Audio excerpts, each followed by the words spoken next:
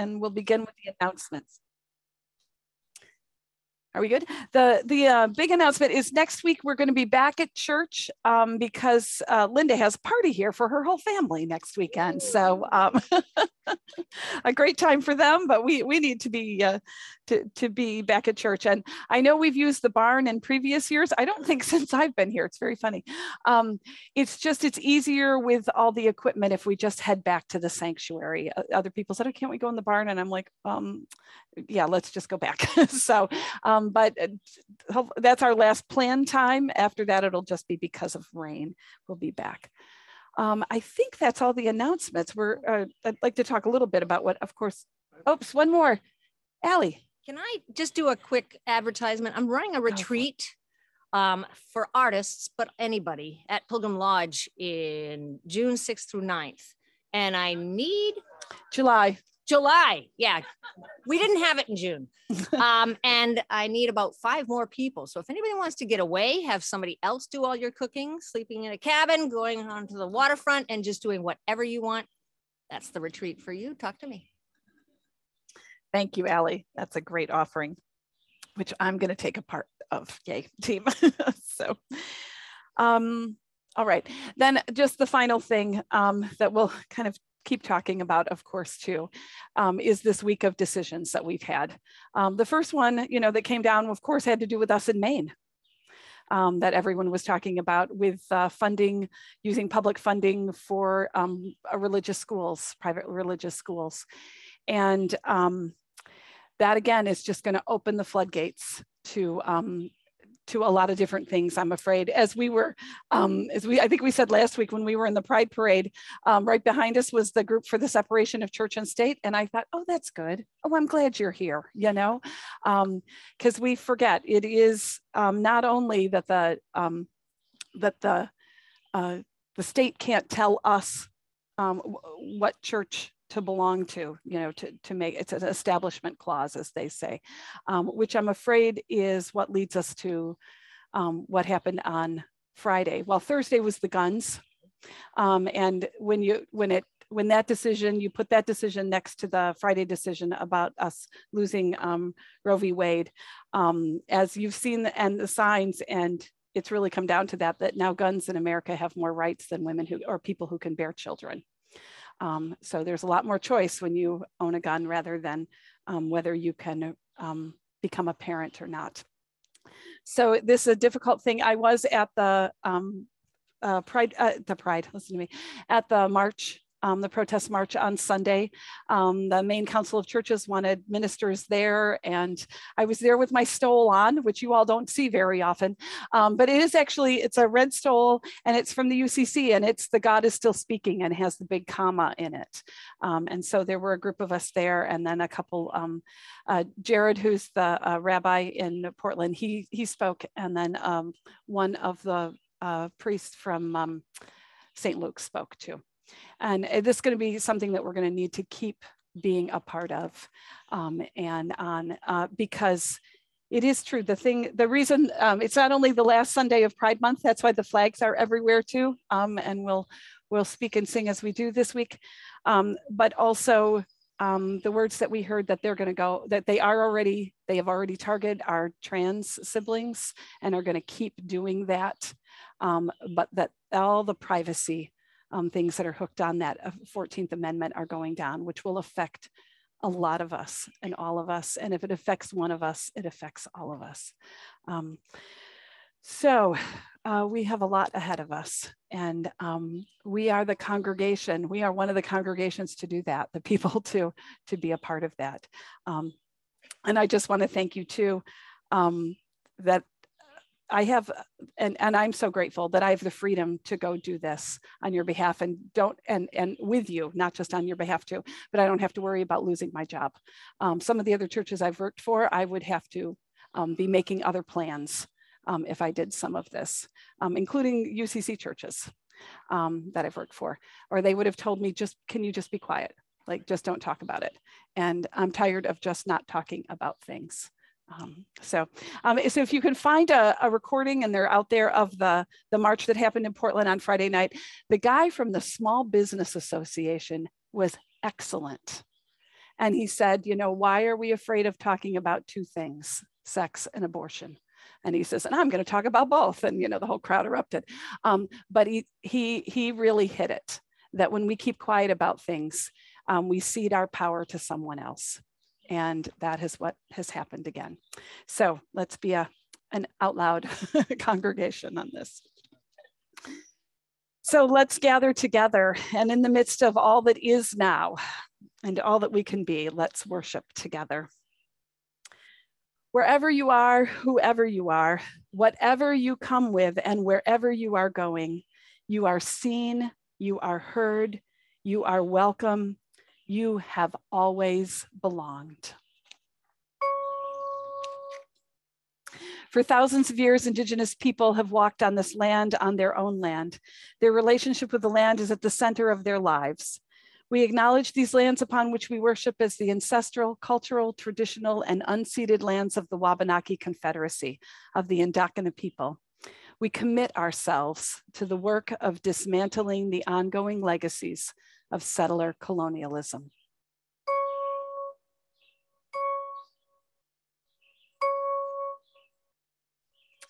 And please stand if you're able, and let's sing together, "Oh, for a World."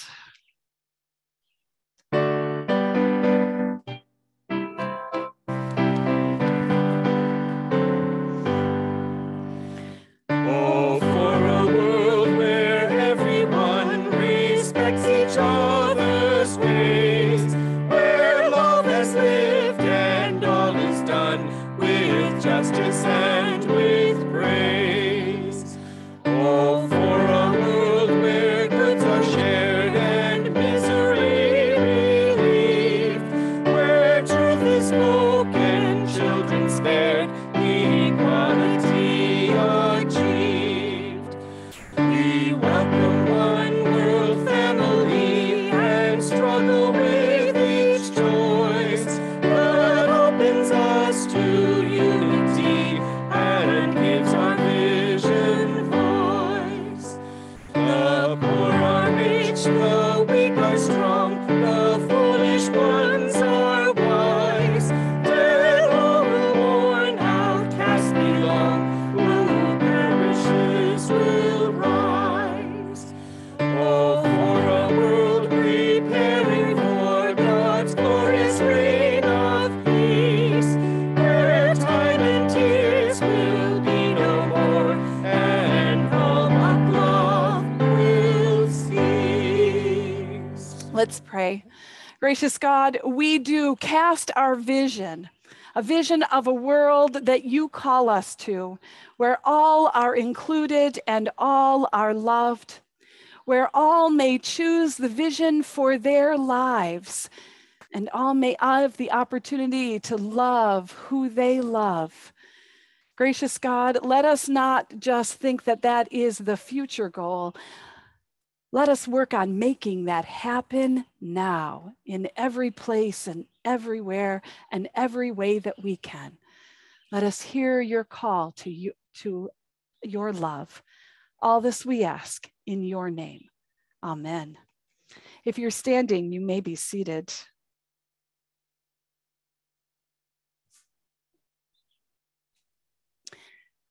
We're embarking on a journey now through September on the stories of healing. And I picked for the two this week, stories of people blind that were healed. Of course, and one of my favorites is blind Bartimaeus, that we're going to read in that too. I think I love him because I always had this picture of him being sent out every day to go sit. He had his place somewhere where he sat and begged.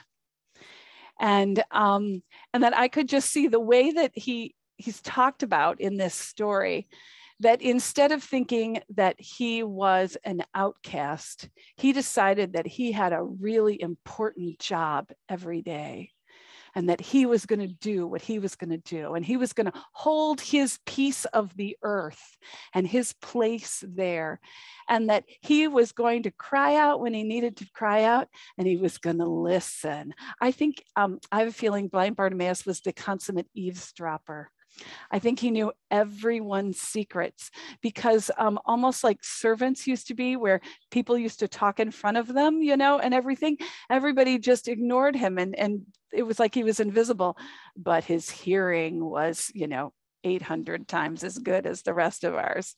So I always think of him as this really amazing person. And so when I found this, this poem this week called Blind Boone's Vision, about a child asking his mother, I think it's a he, about his eyes.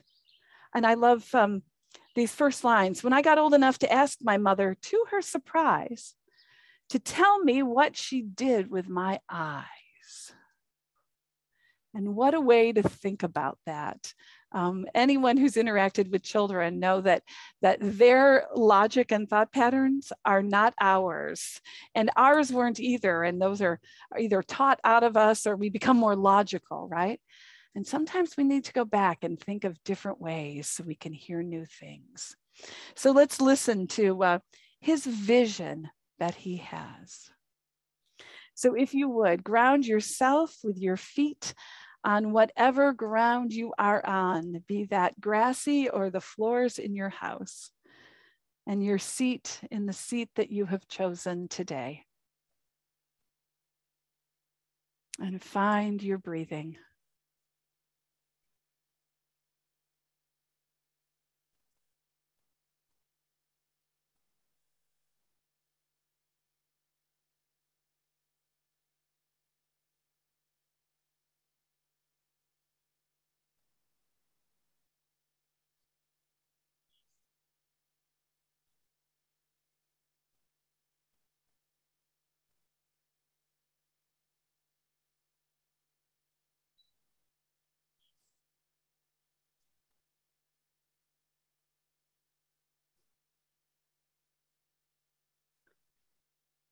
When I got old enough, I asked my mother, to her surprise, to tell me what she did with my eyes. She balked and stalled, sounding unsure for the first time I could remember.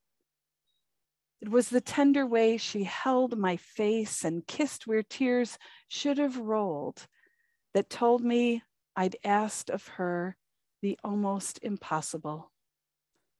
To recount my blinding tale, to tell what became of the rest of me. She took me by the hand and led me to a small sapling that stood not much taller than me.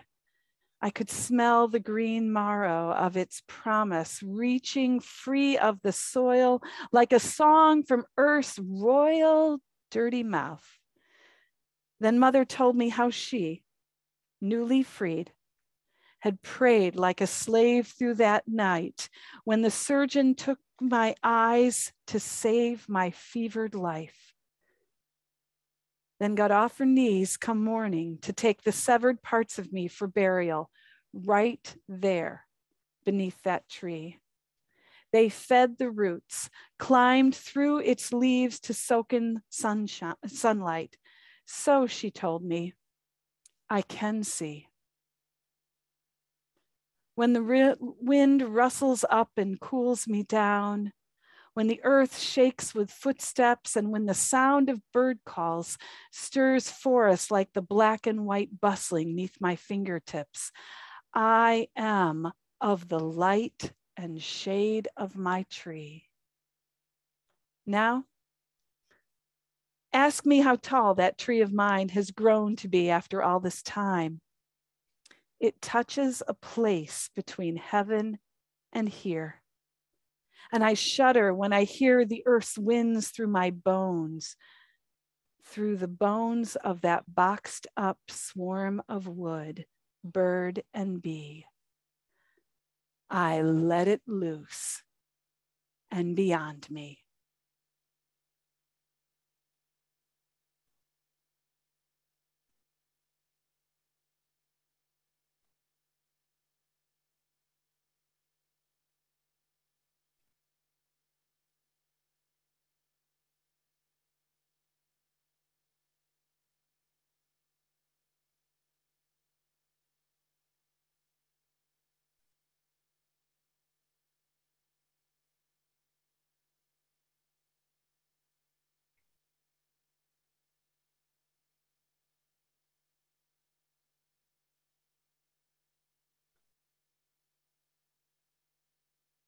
Loving God, forgive us when we think that seeing only happens with our eyes. Expand our hearts so that we may see through our hearts. Let us see the connection that we have to all that is around us, and let that teach us how to see as you do. All this we ask in your name. Amen.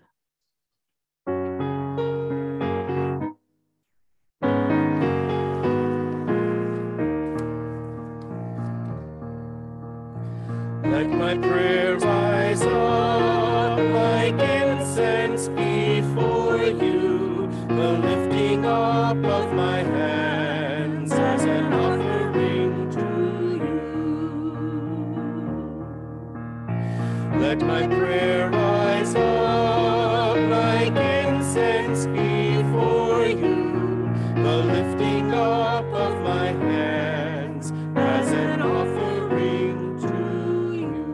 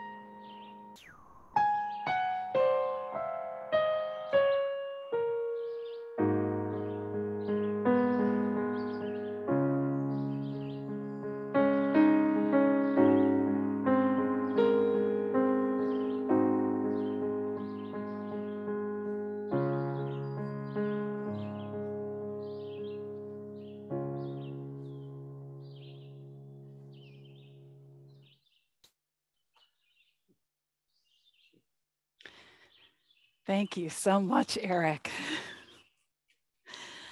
Can I have the children forward, please? There's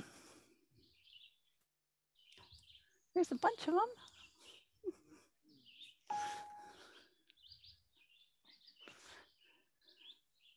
You know what, come on and sit down on the grass first, and then we'll do that at the end. Hi, Walter, how are you? I thought, Amy, you were probably here somewhere. I didn't think maybe you were driving yourself to church this morning or anything. Yeah, you know what? Oh, let's see, what do you think? You think I can do this? I think so.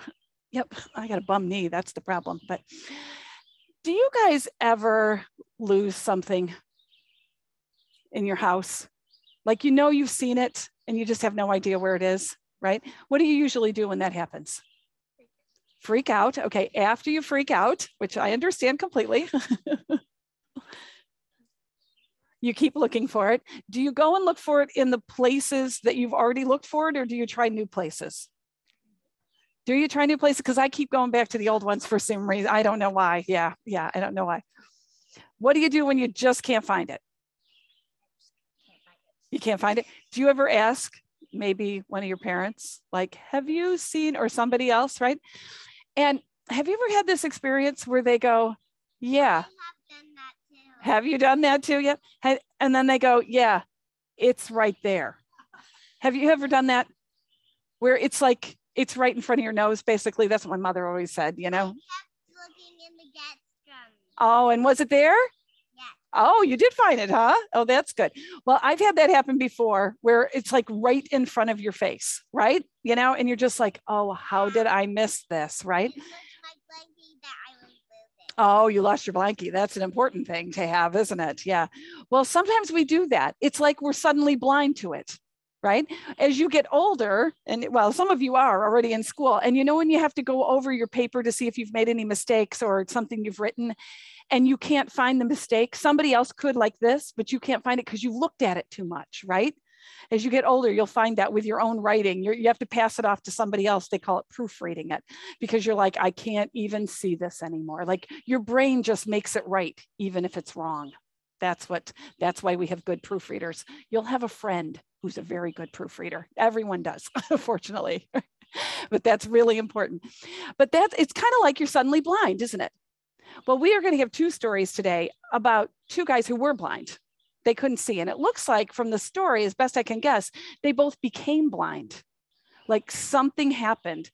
There's illnesses that can do that sometimes. They weren't just born blind, because some people are born blind, right, where they can't see. But they had some kind of illness. And they just didn't have the stuff we can do now. Like, if you're blind now, we've got, you know, like your phone can talk to you, right? There's programs that if you type something into the program, it can read it back to you. It reads it back to you out loud.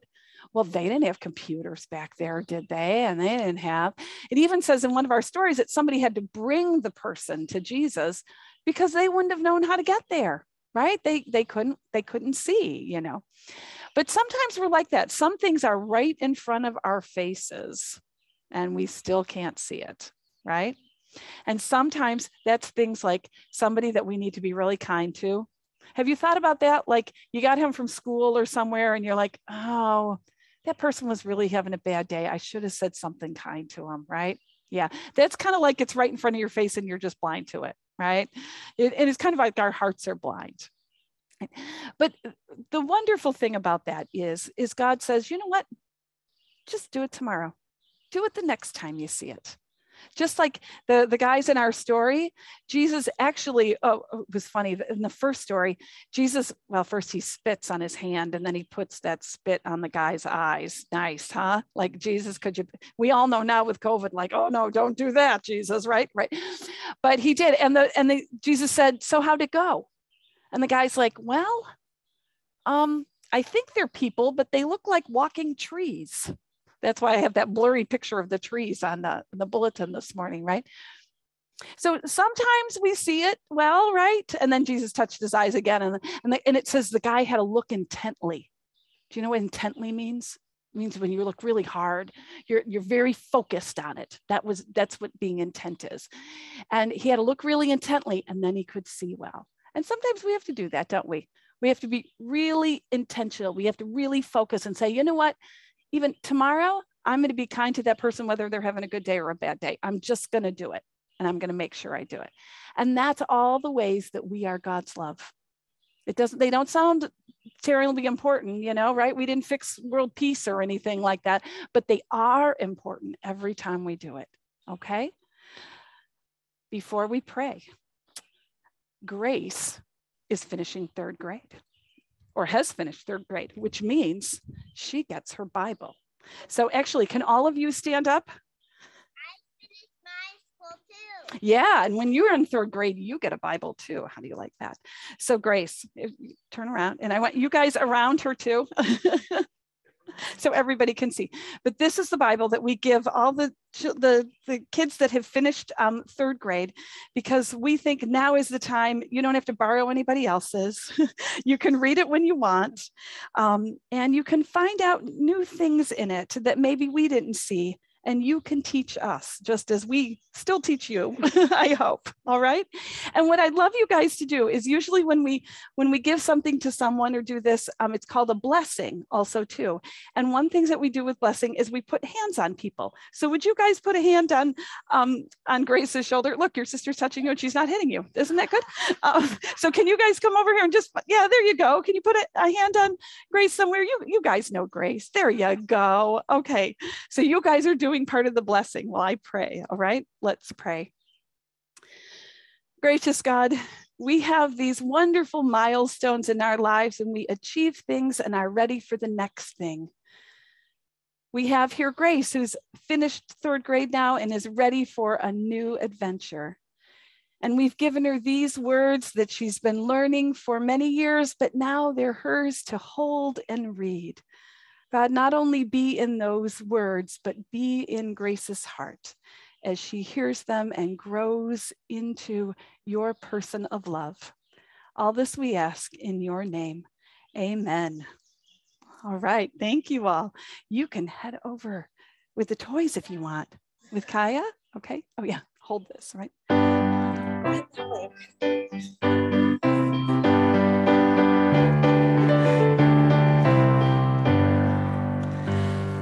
Guide my feet while I run this race. Guide my feet while I run this race. Guide my feet while I run this race. For I don't want to run this race in vain. Hold my hand while I run this race. Hold my hand while I run this race.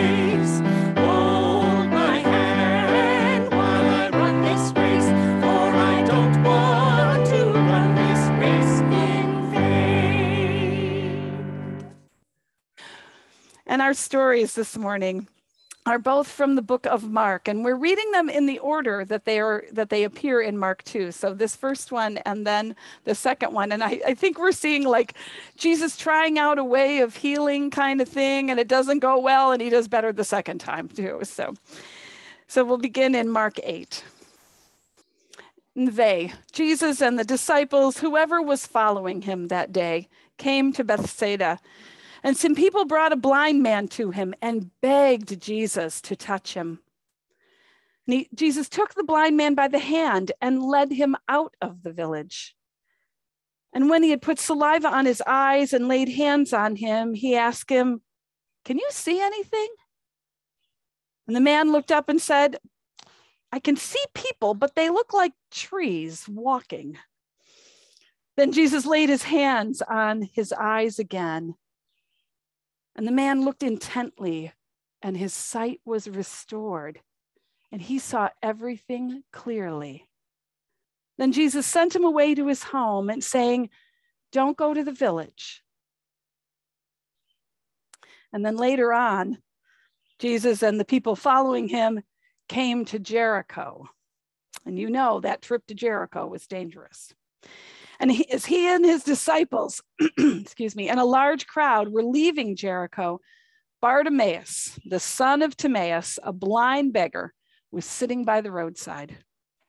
And when Bartimaeus heard that it was Jesus of Nazareth, he began to shout and say, "Jesus, Son of David, have mercy on me." Many sternly ordered Bartimaeus to be quiet, but he cried out even more loudly, "Son of David, have mercy on me." Jesus stood still and said, "Call him here." And they called to the blind man, saying to him, "Take heart, get up. Jesus is calling you." So throwing off his cloak, he sprang up and he came to Jesus.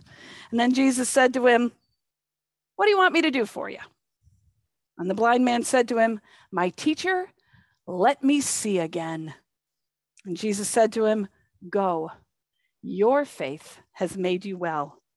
Immediately, he regained his sight and he followed Jesus on the way. May God bless these words to our living. It's always a good day when I get to read Blind Bartimaeus. I love that story. He is such a great, oh my goodness. And I just feel so lucky that he must have been twice as much of a character as we see him in this story, because of all these years, we've still got quite a character in these stories.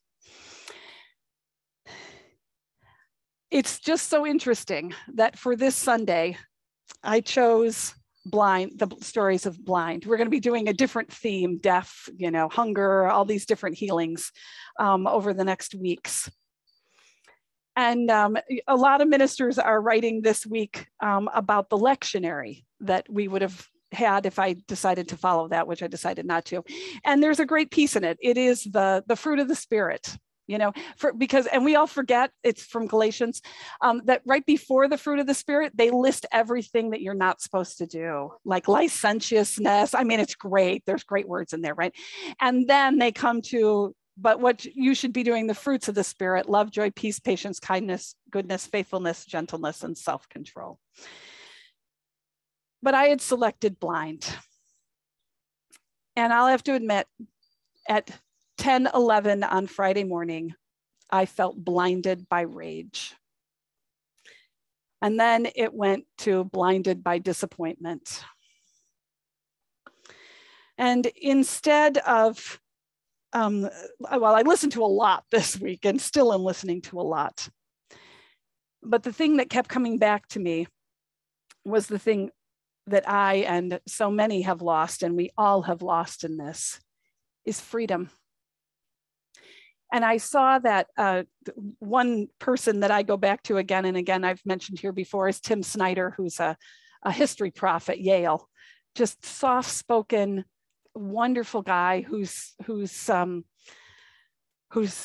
center of his work all these years has been Ukraine and Russia and Eastern Europe. And talk about for such a time as this, as he has. But I was listening again to some of his words on freedom. And his definition of freedom is that we're individuals with different values, thinking about our individual and a multitude of futures. He thinks of freedom as future. And I was blinded by rage and disappointment because futures have now been eliminated for many, and I suspect many more yet to come. We all have different values, and now we're all being forced to have certain values, to only think of those. And when I looked back at the stories, I thought, which of these blind people am I? Am I this first one who was brought, who was led?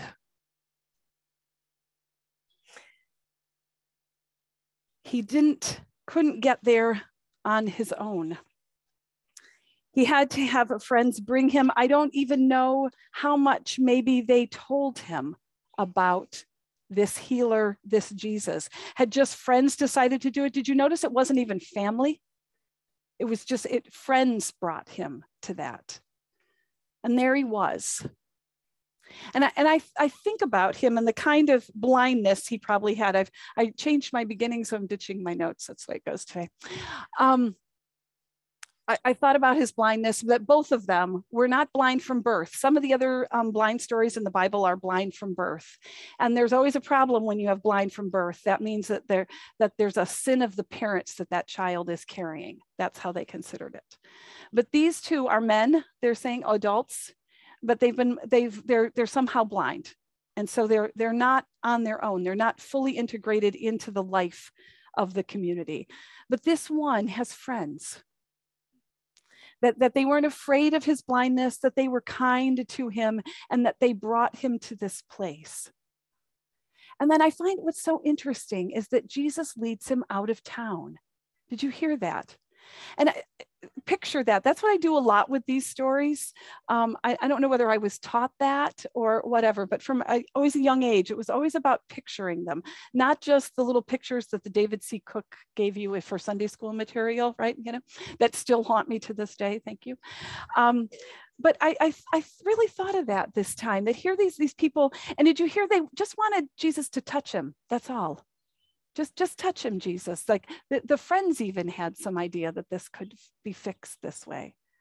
But Jesus did more than touch him. He took his hand and he led him outside of the town. Now, why? I don't think Jesus was embarrassed. I actually think if Jesus was embarrassed, it wasn't about the fact that this man was blind. It's that Jesus didn't know how this was going to go. And it's captured in the story that it didn't go well the first time, did it? You know, we think of these as miracles. I don't think them as miracles. I think of them as healings. But Jesus is involved in them, but it's not that Jesus is the prime mover of them often. And we'll hear that, especially with Bartimaeus' story too. So Jesus takes this guy out to kind of be away from everybody in the town and everything. And then spits on his hand. I think in one other story he does that. He makes some mud and puts it on people's eyes too. I'm like, well, that's the way for them to go blind. Who knows what was in that mud, you know, right? But he does that. And then, well, do you see anything? I like that idea that Jesus wants to take this person away. So it's just about them, and to really connect with that. For Jesus to take his hand, not say, bring that person to me, but take his hand. Jesus is connecting to that person in a way. And you think about that when you help someone who doesn't see well, walk well, something like that, the joy is your gait slows, doesn't it? You know, I'm like 5'7", 5'8", and I grew up with a father who was 6'1". Our job was to keep up, you know? And later I found out he and I have the same length of legs, even though we're much different height. And that's why I can keep up. I used to be able to keep up with him with no problem, right? But Jesus, I can just see him slowing down and maybe telling him, you know, I'm going to take you outside of town here. We don't need to be by all these people. You know, what was Jesus telling him? And what was the blind man saying back to Jesus? Was he quiet because he couldn't believe this was happening? Was he there kind of against his will? Like, you know, somebody led me here. Or did he say, thank you. Oh, I'm so glad to get out of all that noise. Now I can hear you better. Now I can do this. I don't know what they talked about. I don't know if it was the ball game, you know, they could have, right?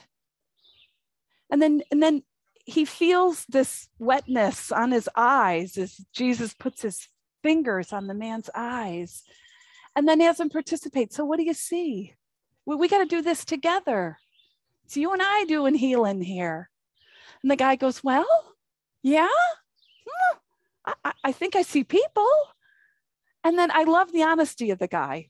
He didn't just say, yeah, that's good. I see more than I did. He says, well, they're people, but they look kind of funny, kind of like trees walking. And Jesus, oh, yeah, okay, let's try this again. He touches his eyes again. And then I love it. Then the man has to look intently. When I said that to the kids, he has to look intently. He has to really focus on something. He has to be part of this. He has to get that brain engaged. You know, if we were talking scientifically here, the scientists would say, you know, all these pathways that got unused for a while are firing again. And the man goes, it says he can see clearly, right?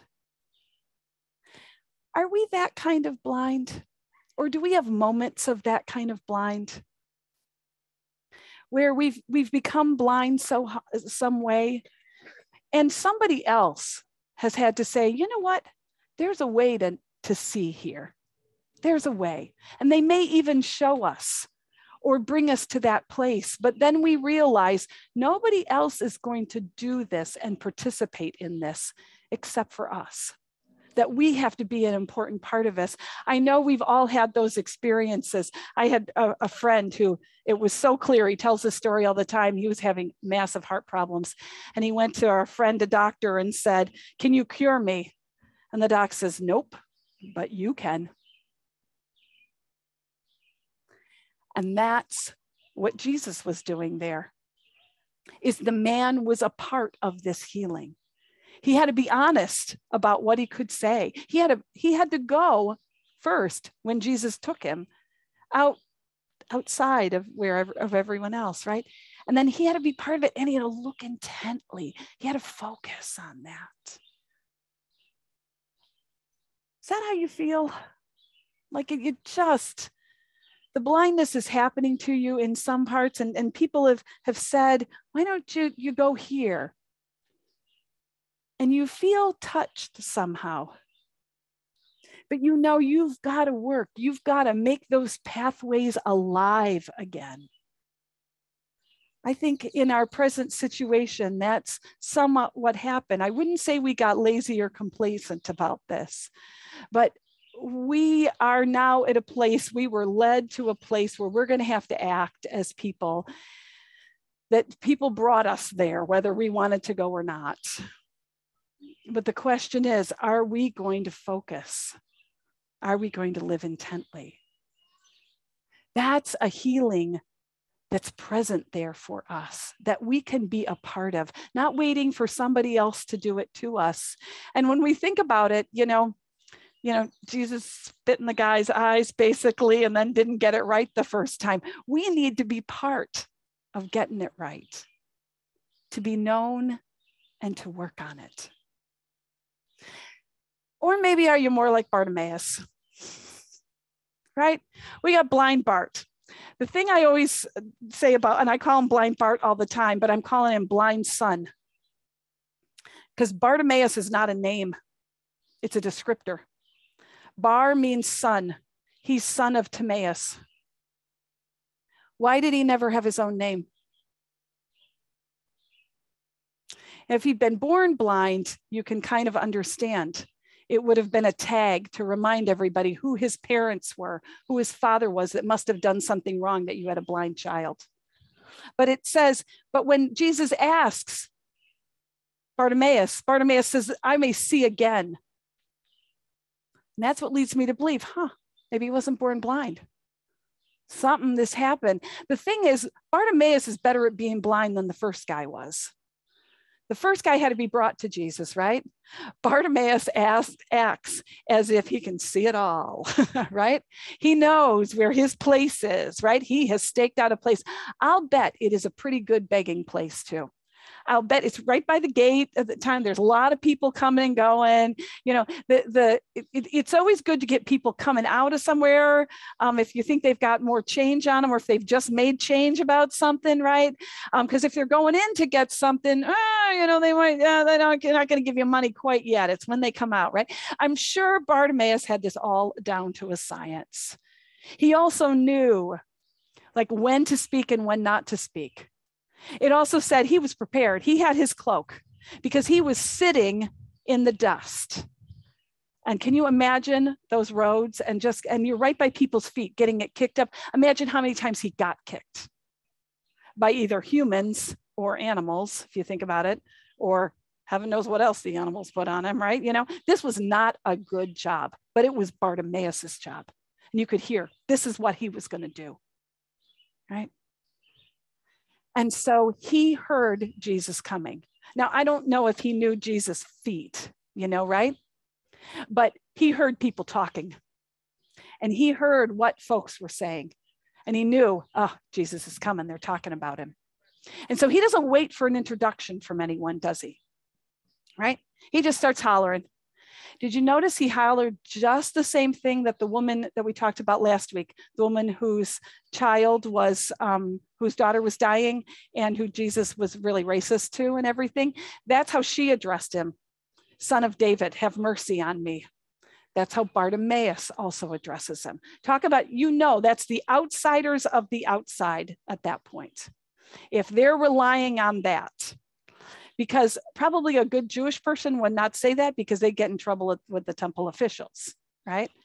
But these may have not even been Jewish people. Then we know the other woman wasn't. She was related, but not, that. But he's hollering out, Jesus, son of David. And everybody tells him to be quiet, hush. They hush him, right? So he shouts out even louder. I like this guy. I like this guy. And then Jesus says, oh, okay, bring him over here. Did he wait for anyone to bring him over there? No. It says he leapt up and threw off his cloak, which is my favorite part of the story. Because can you imagine the state of that cloak? It was filthy, dusty. Can you imagine? And who got covered in that thing when he leapt up and threw off his cloak? I want to know who suddenly found themselves with his filthy cloak over their head. I love it. It was almost like he was just baptizing them with a little bit of cloak, don't you think? And a little dust. And he goes over. And Jesus is kind of like, well, what do you want me to do for you? Too many people have been asking me things. I want to see again. There was nothing. Bartimaeus went eye to eye, nose to nose with Jesus. I want to see again. And what was Jesus' response? Your faith has made you well. Do we believe that? Jesus takes absolutely no responsibility whatsoever for Bartimaeus seeing. I love this story because I think Bartimaeus was already seeing. He was seeing in different ways and everything, and this was his other way. And when Jesus said, your faith has made you well, Jesus was saying, oh, honey, you see more than I could ever see. Is that maybe the kind of blind that you are right now? Where you're actually seeing more than you think you can see? Well, I'm here to say your faith has made you well. We can already see what we need to see. We can see in ways that are amazing because we see with God's love. That is a healing that is not stuck in words on a page somewhere, but happens again and again in us. We can be all the cast of characters to bring healing to this world. We can be the people that bring somebody that's blind somewhere and say, you know what? You need a good touching. you need something. We might be the one that says, let's get away from this crowd and let's just try to understand each other here. And let's give each other our best. That's a healing. And maybe it's when we hear and see something, we just holler out and say, this is it. I'm gonna see.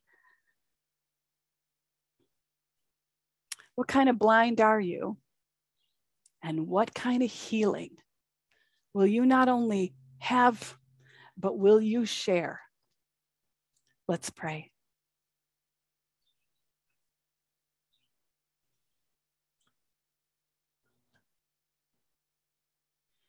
Loving God, we can be blinded for so many reasons. But these stories that we have from you don't take into account any of the reasons. It's only about us being intent to see, wanting to see, hollering out and being ready to see. God, you don't condemn us in our blindness. You lead us to new vision. Let us be your people. All this we ask in your name. Amen.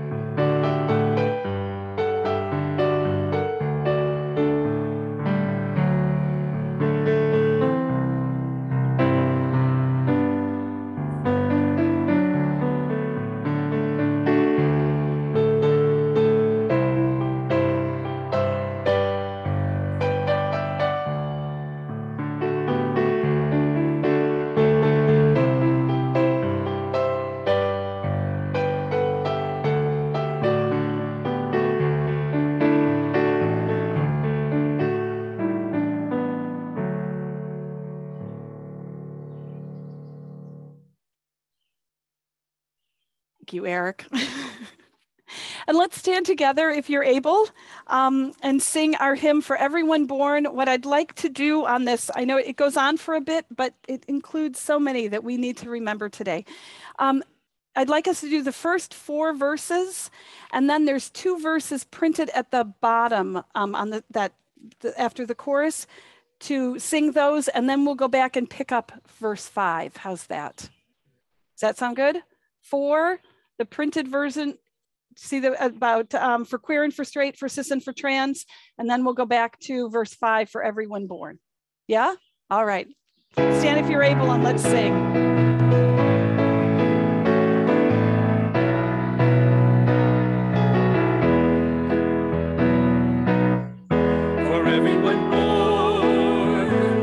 At the table for everyone born, clean water and bread, a shelter of space, a safe place for growing, for everyone born, the star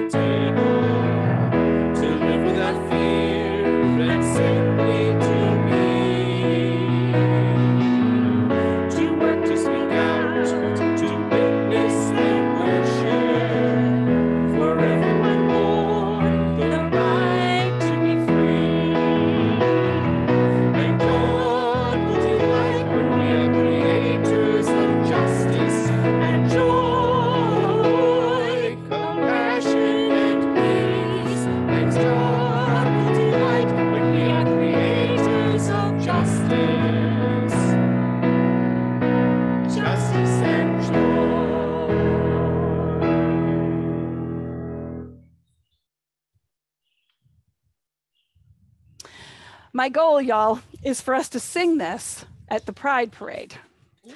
Beforehand, I found out what was happening. Where we were waiting and being staged, the Dykes on Bikes were there, which, are near and dear to my heart, And if they knew my last name, they would invite me on their bikes. They would. I'm going to introduce myself next year. But they would rev their motors, and it would get really loud, and it was really hard to hear. Found out why they were doing that. They were drowning out the street preachers. There was a couple street preachers there preaching about, remember, Rhonda? I see Rhonda shaking her head. And they were preaching salvation, and they were preaching out that they were not preaching the good stuff, you guys. They were preaching the exclusion. So instead of I bless the Dykes on Bikes and their motors, they drowned them out. He kept doing it, but they drowned him out. And other people went there with signs in his face, But if we go and sing, for God will delight when we are creators of justice and joy. So the other thing I heard this morning that I have to tell you, did some of you hear this on the radio? Was a minister who said, and we are going to fight for this until hell freezes over, and then we are going to fight on the ice. Wasn't that the best? And I thought, amen, sister. She knew what we were doing, but this is our way to live and sing. And we do this together, because that is what God has called us to, as to amazing individual people, but to be together. And so we gather as a congregation, we gather our gifts so we can be a witness of justice and joy.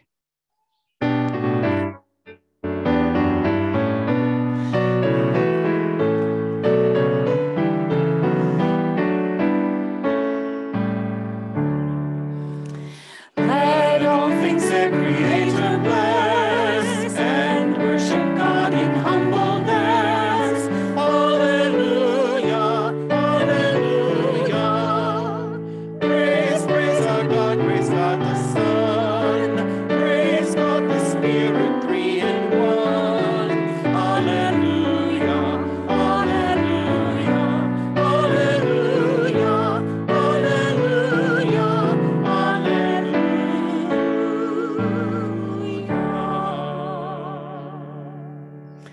Gracious God, for all the gifts that we bring, for all the ways you call us to give, for our very lives that we offer to you again and again to be your love. God, we are thankful. See us as we give, hear us as we live, shape us as we are your people. All this we ask in your name. Amen. If you're standing, you may be seated. And let's join together, beginning our prayers with this prayer together. If you'll pray the bold, please. Loving Creator, let the rain come and wash away the ancient grudges, the bitter hatreds held and nurtured over generations. Let the rain wash away the memory of the heart and neglect. Then, O God, let the sun come out and fill the sky with beautiful rainbows. Let the warmth of the sun heal us wherever we are broken. Let it burn away the fog so that each of us can see each other clearly. so that we can move beyond labels, beyond accents, gender, sexual orientation, or skin color. Let the warmth and brightness of the sun melt our selfishness, so that we can share the joy and sorrow of our neighbors. And the light of the sun be so strong that we'll see all people as our neighbors.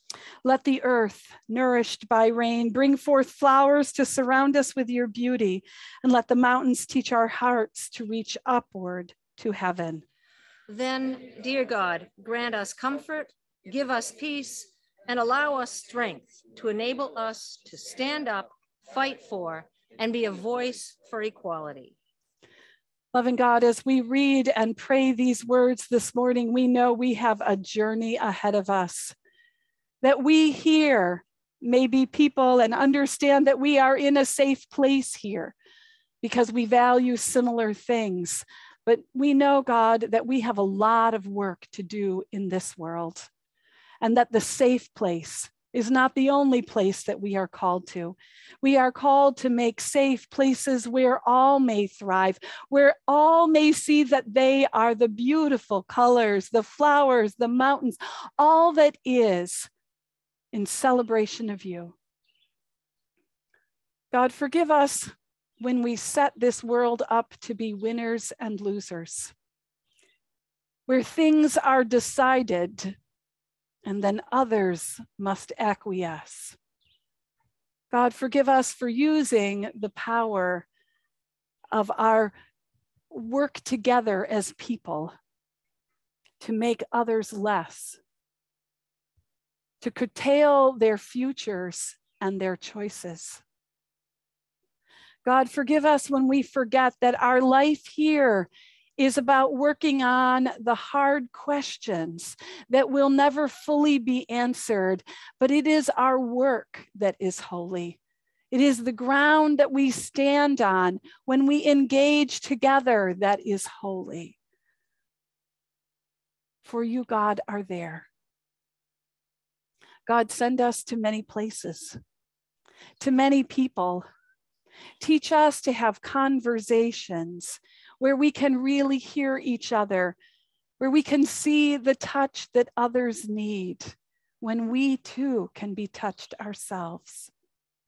God, let us cry out for the healing that we need and work intently for it in so many places. God, on this last Sunday of Pride Month, we think especially of our LGBTQ+ siblings who are so concerned, who have been through so much just to be at the day that they are, where they are today, and yet know that they are being targeted, they are being singled out, they are being told that they are less than. God, may we raise up our voices and songs and our actions even louder, so that what is heard instead is love. May we listen to them and hear their stories. May we not stop, God, in being your people. And we pray, God, this morning for all those who find themselves pregnant in a time and a place where they cannot be. God, it is a hard decision to make. And God, you give us many hard decisions to make. But with you, we can make them. Together, we can make them. God, be with them as they're feeling a pit in their stomach, their heart racing, their future closing. God, may they know there are ways, and may we be part of them in the days to come. May we rejoice with people in whatever decision they have made. And may we see your face on their face. And loving God, we think of those that are going out to a new phase of their life now. We think especially of those heading out to their college or their next place. We think of those in our congregation who are taking that next step. And we pray that you be with them and their families as things will change now. May people find you and see you in the changes that are coming. May they see so many opportunities in their future for them to be your love in this world. God, indeed, be with them, be with us as we work on that together. God, for those among us who are seeking healing, may they know your touch and your presence as they cry out to you. For all of those around us who have yet to find their voice, God, you know their needs. May we also. God, hear us as we do this most radical thing. Join our voices together in praise of you. Eternal Spirit, earth maker, pain bearer, life giver, source of all that is and that shall be, parent of us all, loving God, in whom is heaven. The hallowing of your name echo through the universe. The way of your justice be followed by the peoples of the world. Your heavenly will be done by all created beings. Your commonwealth of peace and freedom sustain our hope and come on earth. With the bread we need for today, feed us. In the hurts we absorb from one another, forgive us. In times of temptation and test, strengthen us. From trials too great to endure, spare us. From the grip of all that is evil, free us. For you reign in the glory of the power that is love, now and forever. Amen. And this is another song that I'd like us to know without the words eventually as a congregation. It's by Holly Near. Do some of you know this? We are a gentle, angry people. Stand if you're able and let's sing this together. Pardon me? Yes.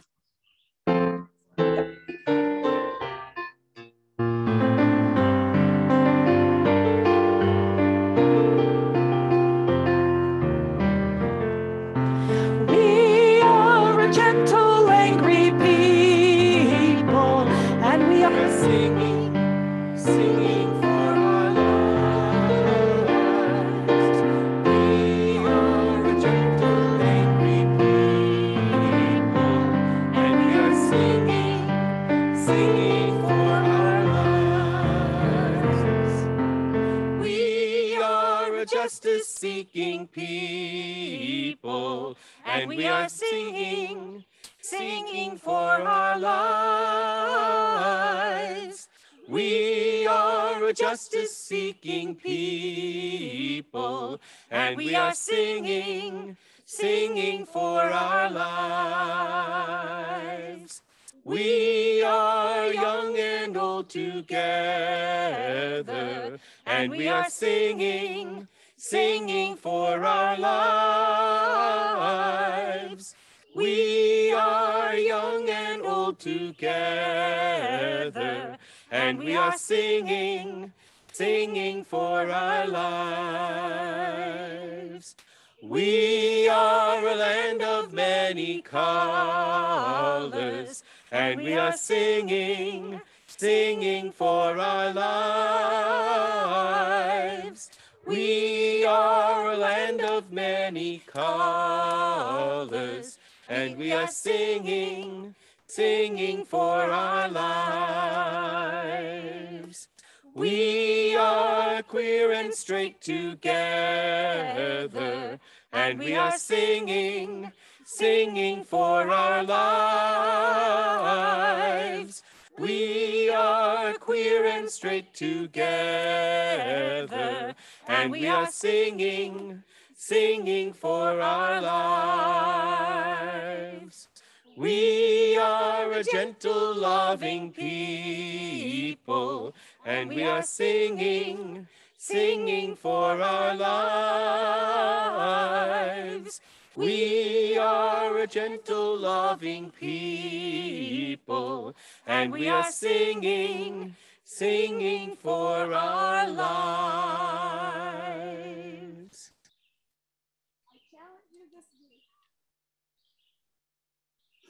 I challenge you this week to find a place where you can sing at least one of those verses. In some place where people need to know that we are singing for all lives. And as we sing now, as we sing then, as we sing together always, God's peace will be with us now and always. Amen.